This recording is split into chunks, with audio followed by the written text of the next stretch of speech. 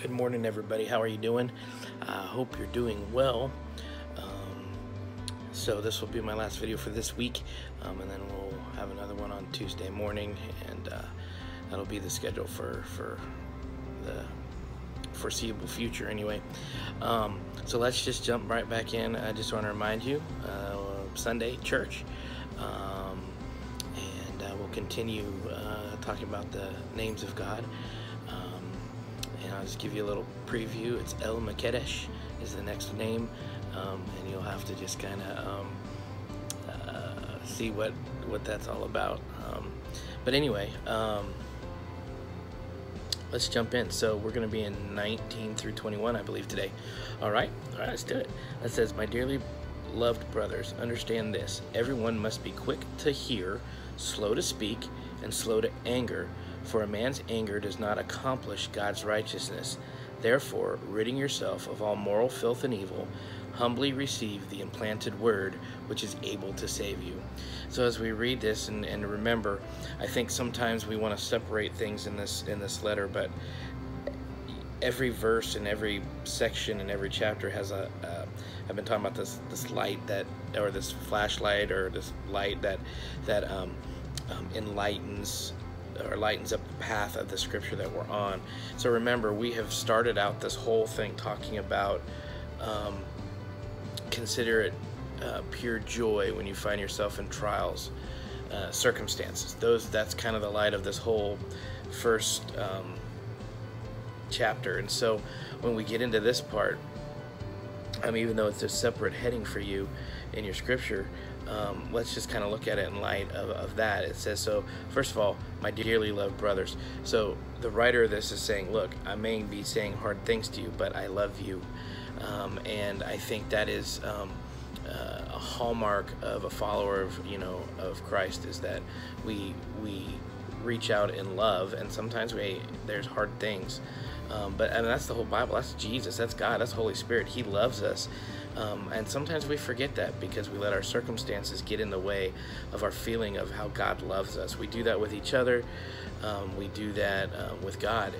And so one of the things is to understand that God loves us in spite of our circumstances, and we are to be that way as well with each other. And so, and it's easy to say, I love you and all those things, but it's those actions that go with that. So it's just whatever circumstance you find this. So understand, we are starting this whole thing in the basis of love from the Father, the Father's love, and then the love that we have for one another. And it says, understand this: everyone must be quick to hear, slow to speak, and slow to anger.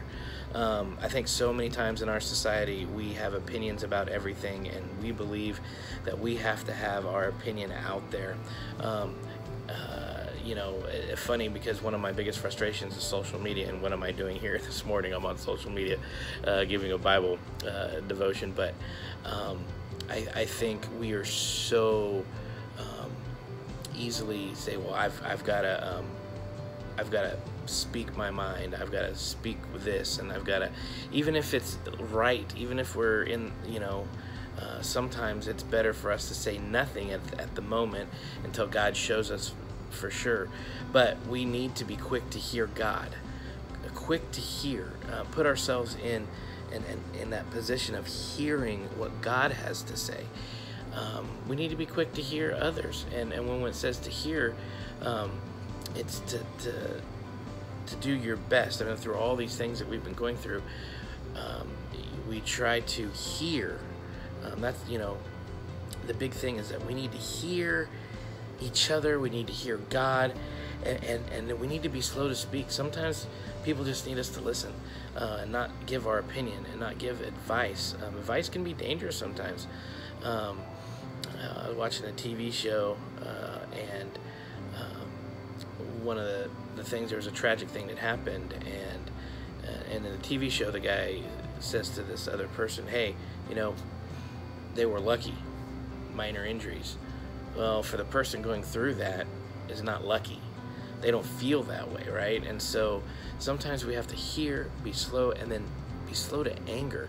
To defend someone, anger to defend ourselves, anger to defend God, slow to this anger. And remember, the scripture tells us that anger is an emotion given by God, and it just says, in your anger, do not sin.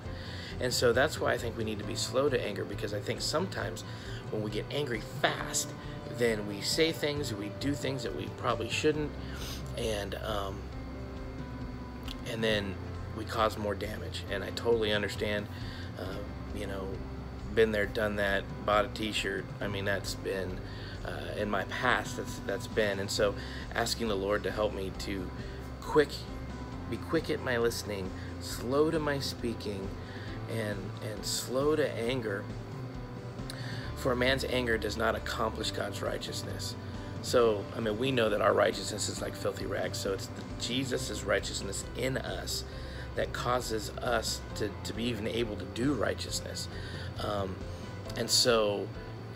But if we are angry, man's anger, we can't do God's righteousness. We tend to lock up. We tend to, maybe this is just me, I tend to fall back. And so instead of being God's righteousness, being being in the right with Him, with people, we can only do that with Him.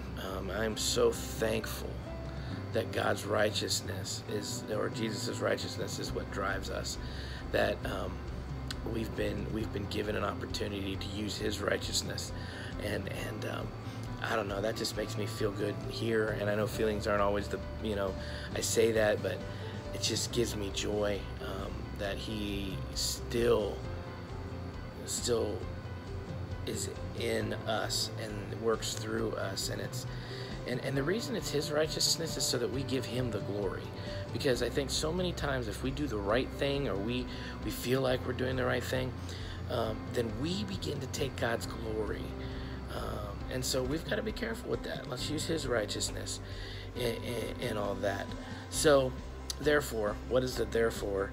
In order for us to live like He's saying, that quick to hear, slow to speak, slow to anger, using God's righteousness is ridding ourselves, and even being able to consider it pure joy is getting rid of all the moral filth, morals, the whims of society, what we feel is right.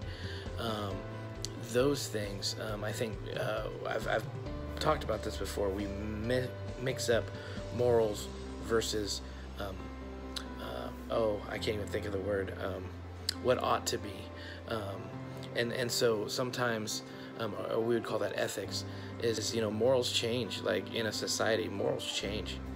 I mean, look at our nation over the years, morals have changed. But ethics don't. Ethics says this is how it ought to be, this is how it should be, this is where we need to be. And so I think we need the moral filth, the whims, the change, we need to find out in Scripture, this thing right here. We need to find in Scripture what God says, how he wants us to act, what His anchoring understandings are, and let us walk in those, despite what society says, despite what the moral whims of people, of even in the church, is what the church is teaching in here. That's the thing. Okay, so but get rid of all that. You rid yourself, get rid of it, and evil. So you're getting rid of these things, but then what do? We receive something. It says we receive the implanted word, which is able to save you. I love this, because the implanted word, when we accept Jesus, I even think before we accept Jesus, God has put Himself on the hearts of people. That's why people are drawn to Him that don't believe yet. The Holy Spirit does that. That is an amazing thing. But I need you to know that in you is implanted the Word of God, and the Word. And I don't want to just get stuck on the Scripture. I want to get the Word. Jesus, in the beginning was the Word. The Word was God. The Word was... that whole thing that lines God up in the Trinity, that lines God up in Jesus up in the Trinity, and lines everything up. All right, He's implanted Himself in you. Hallelujah. He is in you, and that is able to save you. Yes, salvation, but to rescue you from the situations, to rescue us from ourselves. He is that awesome, and that is what's going on in this passage of Scripture. Guys, I love you to pieces, and I can't wait to be back with you again on Tuesday. Hope to see you at church, or online. I love you guys. Talk to you later. God bless.